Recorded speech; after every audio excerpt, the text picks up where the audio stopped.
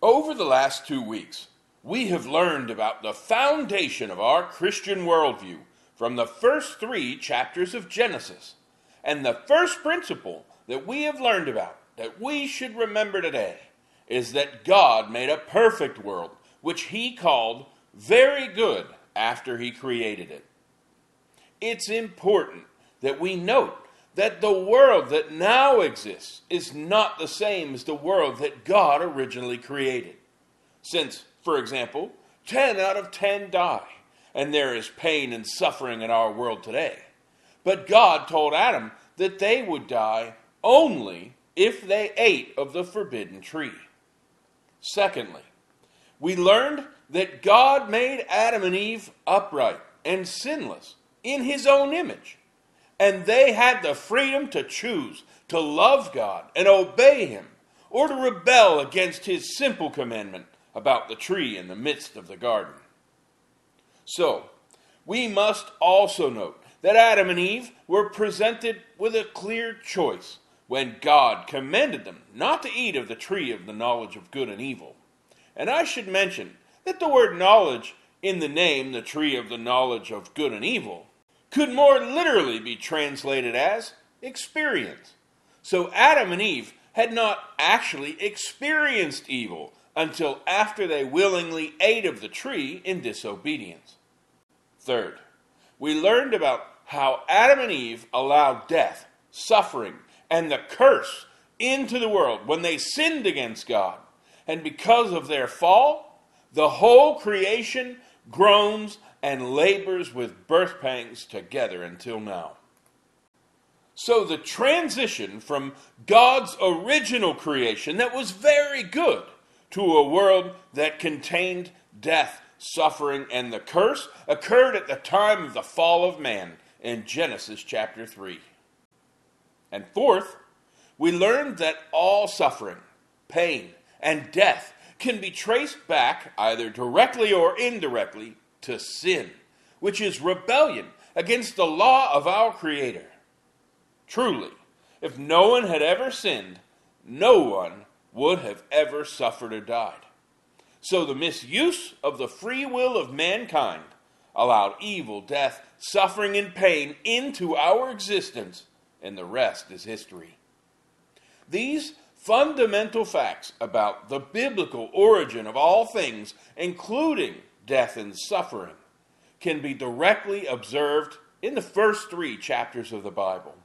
And they're repeated and supported in the New Testament by Jesus, Paul, Luke, Jude, and others.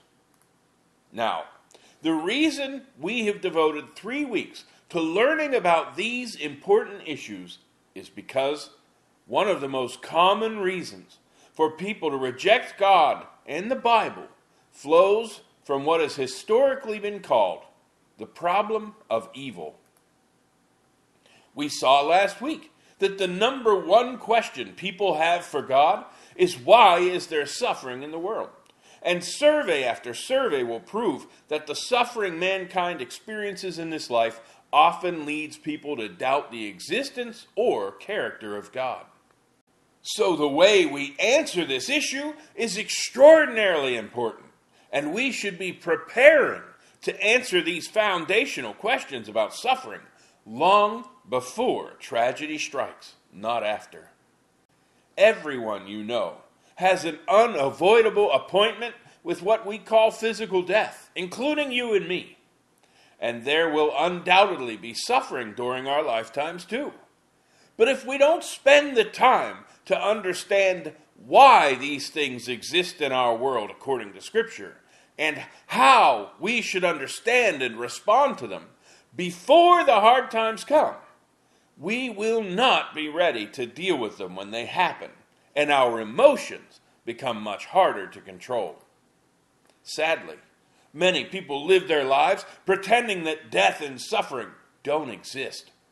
And when they're inevitably faced with these harsh realities, only then, in a highly illogical, emotional state, do they seek to understand what God's Word teaches on the issues of suffering and evil. Understandably, because of the heightened emotional state suffering often produces, the sufferer's logical thinking process is much less rational in the midst of their time of suffering, so they become much less open to the truth of Scripture. Therefore, we need to look very carefully at these issues before or after the storms of life, when we're not emotionally overwhelmed. But now that we know the scriptural basics to begin to answer the problem of evil, let me share with you the formal, logical argument that sometimes causes people to question the character or existence of the God of the Bible. Typically, the formal argument known as the problem of evil states, A, God is all-powerful. B, God is all-knowing. C, God is completely good. And D, evil exists. So this objection against the God of the Bible states that God could stop evil because he is all-powerful. He knows that evil exists because he is all-knowing, and he would want to stop it since he is completely good. Yet, evil still exists. Therefore, the skeptic concludes, God must not exist, or he must not be all-knowing, all-good, or all-powerful.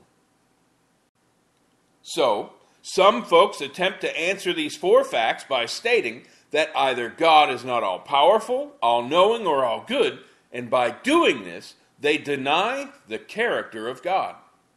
And others simply deny the existence of God, and they claim that the existence of evil means that the God of the Bible could not exist.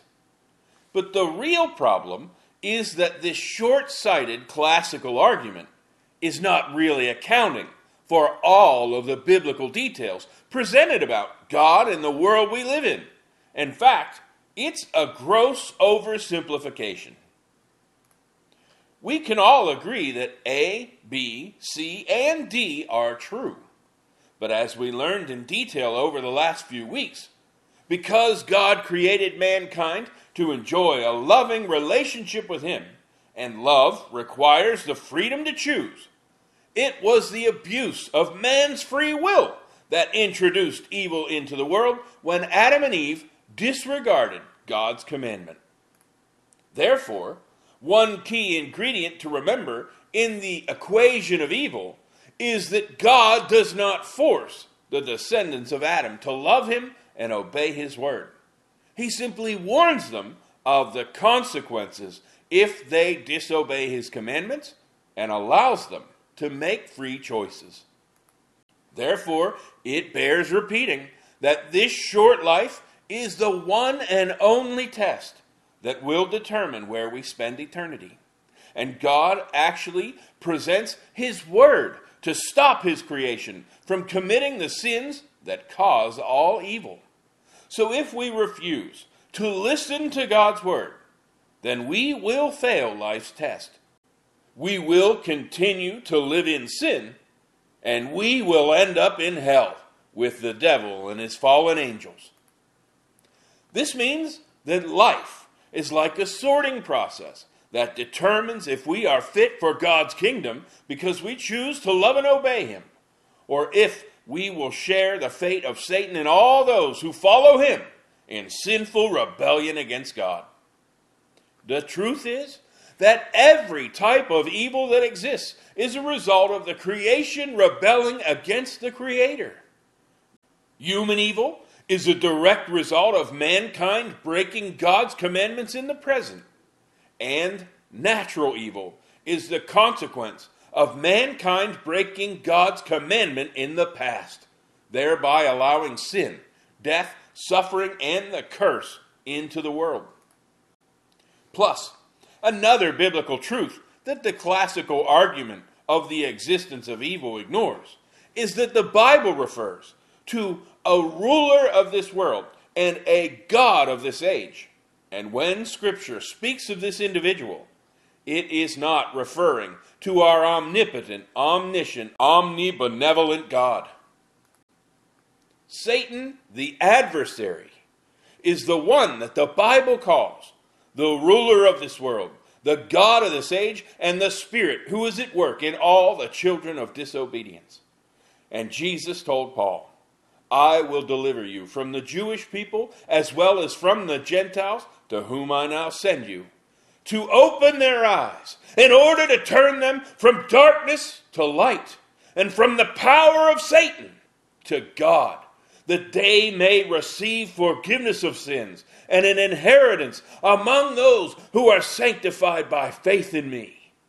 So every single human being is either under Satan's authority or God's. This is why the Bible explains, little children, let no one deceive you. He who practices righteousness is righteous, just as he is righteous. For he who sins is of the devil. For the devil has sinned from the beginning. For this purpose, the Son of God was manifested, that he might destroy the works of the devil. And this is also why Jesus explained, most assuredly I say to you, whoever commits sin is a slave of sin. So we have established over the last few weeks that Adam and Eve committed sin. Then what did that make them? Obviously, at least for a time, they became slaves of sin and children of disobedience who followed Satan and not God. They had fallen into the snare of the devil, having been taken captive by him to do his will. And they gave the serpent authority over themselves, along with every one of their descendants who followed the will of the devil, which is sin. And this is why Satan could say to Jesus about all the kingdoms of the world, I will give all this authority and their glory to you, because it has been delivered to me, and I give it to whomever I wish. Jesus didn't dispute the devil's claim to authority over the sinful nations of the world, and the Apostle John even writes that the whole world lies under the sway of the wicked one. You see, the Bible reveals that the fall of Adam and Eve marked the beginning of a cosmic conflict that corrupted all of God's perfect creation and cast every created thing into a raging clash between good and evil. Every descendant of Adam must choose between sin or righteousness, darkness or light, selfishness or love, and Satan or God. And the eternal fate of each soul depends on which side they choose. Plus, in this life's invisible war, Satan is trying to steal souls from their Creator by tricking people into sinning. And that's why Jesus said, the thief does not come except to steal, and to kill, and to destroy. I have come that they may have life, and that they may have it more abundantly. When Adam and Eve sinned, sadly, they submitted themselves to the devil's authority and willingly rejected God's authority. And that is still exactly what happens when any descendant of Adam and Eve chooses to rebel against God and follow Satan's example into sin. Because of this, John also writes, in this, the children of God and the children of the devil are manifest. Whoever does not practice righteousness is not of God, nor is he who does not love his brother. We can either be of God or of the devil. There is no third team in this great invisible war for souls. And over again, the scriptures declare that our choices, expressed in our actions, reveal which team we are on. But when we are choosing sides, we should remember that it was never God who sought to deceive, murder, and devour mankind. Instead, Jesus explained to those who were under Satan's influence, you are of your father the devil, and the desires of your father you want to do. He was a murderer from the beginning, and does not stand in the truth, because there is no truth in him. When he speaks a lie, he speaks from his own resources, for he is a liar and the father of it. And Peter adds, be sober, be vigilant, because your adversary, the devil, walks about like a roaring lion, seeking whom he may devour. So the primary source of all the evil in the world is actually the serpent. And when Adam and Eve heeded the deceitful words of the devil, they introduced the cancer of sin into the world and death along with it. But the devil conveniently tries to pretend like he doesn't exist when the problem of evil is discussed, when in fact he is the author of all evil and the father of all lies. And just as Adam and Eve's sin can never be blamed on God, because they were made upright in the very image of God, no one can blame God for Satan's wickedness either. This is because the Bible records about the cherub we now know as Satan the adversary, or the devil. You were perfect in your ways from the day you were created, till iniquity was found in you. So even the devil was made upright by God, but he became puffed up with pride because of his beauty, and he rebelled against his Creator instead of being grateful to God for all that he had been given. And by the way, Satan isn't alone in his invisible spiritual war against God's truth, which is why Paul warns us. We don't wrestle against flesh and blood, but against principalities, against powers, against the rulers of the darkness of this age, against spiritual hosts of wickedness in the heavenly places. There are many fallen angels who foolishly followed Satan's lies, just like Adam and Eve did, and they now serve under him as the rulers of the darkness of this age that promote wickedness and rebellion towards the Creator. So Satan is the slimy, deceptive captain of the entire anti-God, anti-truth team. His wicked fallen angels serve as regional rulers of wickedness and corruption, and every human being who practices sin, which is the breaking of God's law, has actually joined the side of the serpent in his personal war against God. Therefore, an enormous part of why there is so much suffering and evil in this world is due to the fact that the earth is caught up in this ultimate war for the souls of men. And even the creation itself is currently cursed and corrupted by this terrible ancient conflict. And we must remember that the pain and suffering of this life serves as a tiny microscopic reminder of the much greater suffering that awaits Satan's entire sinful team in hell, while the pleasures of this life are only a minuscule taste of the glories of the kingdom of God that await all that love him and keep his commandments. Plus, we can directly establish that the devil is actually responsible for much of the suffering we experience in this world, because after Jesus healed a suffering woman, he asked the indignant ruler of the synagogue, "Ought not this woman, being a daughter of Abraham, whom Satan has bound," think of it, "for 18 years, be loosed from this bond on the Sabbath?" And Peter even described the ministry of the Messiah by saying that God anointed Jesus of Nazareth with the Holy Spirit and with power, who went about doing good and healing all who were oppressed by the devil, for God was with him.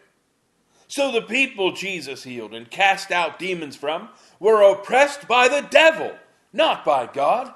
And Jesus came to destroy the wicked works of the devil.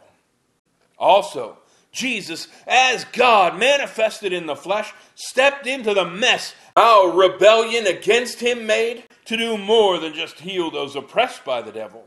Because Scripture even explains, "Inasmuch then, as the children have partaken in flesh and blood, he himself likewise shared in the same, that through death he might destroy him who had the power of death, that is, the devil." But now that we have completely dismantled the oversimplified classical logical argument against God, known as the problem of evil, let's consider why our loving Creator allows this spiritual warfare that causes so much suffering and devastation to continue. The Apostle Peter once wrote, "The Lord is not slack concerning his promise, as some count slackness, but is long-suffering toward us, not willing that any should perish, but that all should come to repentance." Now the promise Peter is referring to is explained a few verses before when he wrote, "Scoffers will come in the last days, walking according to their own lusts, and saying, 'Where is the promise of his coming?' For since the fathers fell asleep, all things continue as they were from the beginning of creation." And Peter also writes about this same promise, saying, "Nevertheless, we, according to his promise, look for a new heavens and a new earth in which righteousness dwells." So when we read a literal translation of 2 Peter 3:9, which says the Lord of promise is not slow, as some deem slowness, but is long-suffering toward us, not having purposed any to perish, but all to come to repentance, we first must understand that the promise Peter is referring to is the guarantee that the Lord of glory will return to this earth and recreate the perfect heaven and earth that he promised in Isaiah 65. Then secondly, we must recognize that God is being patient or long-suffering towards mankind. And this indicates that he is not satisfied with the current fallen and rebellious state of his creation. But if he returns before the last soul is saved, his ultimate purpose would not be realized. So God's ultimate purpose is for all to come to repentance and salvation through his Son Jesus Christ, so they can share in the joy of his love for all eternity. And he does not desire that anyone perish in hell. So he is patiently enduring the disaster sin has made of his creation, thereby allowing every soul the chance to repent and turn back to him before the end of the age. Truly, our Lord Jesus Christ gave himself for our sins that he might deliver us from this present evil age according to the will of our God and Father. And while Satan comes to steal and to kill and to destroy, Jesus came that we may have life and that we may have it more abundantly. Plus, he has made from one blood every nation of men to dwell on the face of the earth, and has determined their pre-appointed times and the boundaries of their dwellings, so that they should seek the Lord, in hope that they might grope for him and find him, though he's not far from each one of us. Truly, God our Savior desires all men to be saved and to come to the knowledge of the truth. But Satan and his minions desire for all men to perish with them in hell. So they fill the world with wicked lies and sinful temptations designed to ensnare mankind into continued rebellion against God. And even though it is God's desire that no one perish, when Jesus was asked, "Lord, are there few who are saved?" he said to them, "Strive to enter through the narrow gate. For many, I say to you, will seek to enter and will not be able." And in another place he said, "Enter by the narrow gate. For wide is the gate, and broad is the way that leads to destruction. And there are many who go in by it. Because narrow is the gate, and difficult is the way, which leads to life. And there are few who find it." Scripture sadly explains that most people are following Satan to eternal weeping and gnashing of teeth in hell, even though God clearly doesn't will for that to be their destiny.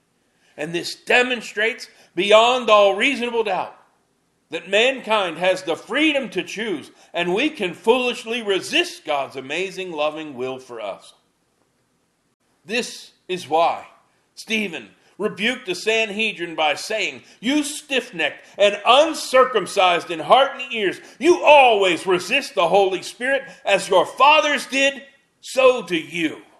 And this is also why Jesus cried out, "Oh, Jerusalem, Jerusalem, the one who kills the prophets and stones those who are sent to her. How often I wanted to gather your children together, as a hen gathers her chicks under her wings, but you were not willing." God has clearly declared all day long, "I have stretched out my hands to a disobedient and contrary people." And even though this was originally said to Israel, it really applies to most of the descendants of Adam who have unknowingly sided with the serpent against the will of their Creator. There is a reason Jesus taught us to pray to our Father in heaven, "Your kingdom come, your will be done on earth as it is in heaven." Because God's will is not being done on earth as it is in heaven. However, when Jesus brings the kingdom of God to earth in all of its fullness, he will rule from Zion with a rod of iron, and this prayer will truly be answered. And while God has said, "As I live, says the Lord God, I have no pleasure in the death of the wicked, but that the wicked turn from his way and live," he has a special way of perceiving the sad reality of mankind's rebellion against his love that puts things into the proper perspective, especially in regards to hell. Jesus said, "The kingdom of heaven is like a man who sowed good seed in his field. But while men slept, his enemy came and sowed tares among the wheat and went his way. But when the grain had sprouted and produced a crop, then the tares also appeared. So the servants of the owner came and said to him, 'Sir, did you not sow good seed in your field? How then does it have tares?' He said to them, 'An enemy has done this.' The servant said to him, 'Do you want us then to go and gather them up?' But he said, 'No, lest while you gather up the tares, you also uproot the wheat with them. Let both grow together until the harvest. And at the time of the harvest, I will say to the reapers, First, gather the tares and bind them in bundles to burn them, but gather the wheat into my barn.'" And later Jesus explained, "He who sows the good seed is the Son of Man. The field is the world.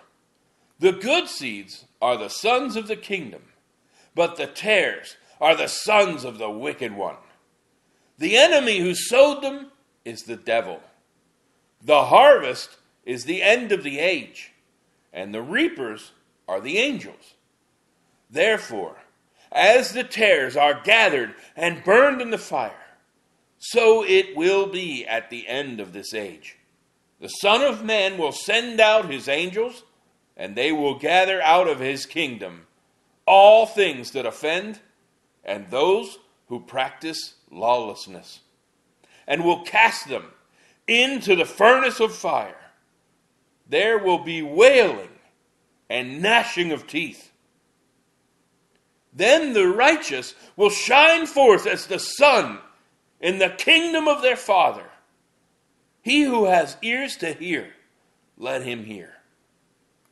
Friends, we can either be children of the kingdom who follow Jesus and practice righteousness, or we can be children of Satan who follow lies and practice lawlessness. This world is limited to only these two choices, according to the one who created it, and he will also be the final judge of every soul. And praise the Lord, the Bible doesn't only describe the origin of evil and the cause of suffering and death. It also describes how we can have eternal life through the cross of Jesus Christ, our victorious Messiah. And when the last human soul is saved, and God finally fulfills his long-awaited promise of a new heavens and a new earth, his plan will be complete. And Scripture assures us that God will wipe away every tear from their eyes. There shall be no more death, nor sorrow, nor crying. There shall be no more pain, for the former things have passed away. Therefore, beloved, looking forward to these things, be diligent to be found by him in peace, without spot and blameless, remembering you have been called for this purpose, since Christ also suffered for you, leaving you an example for you to follow in his steps.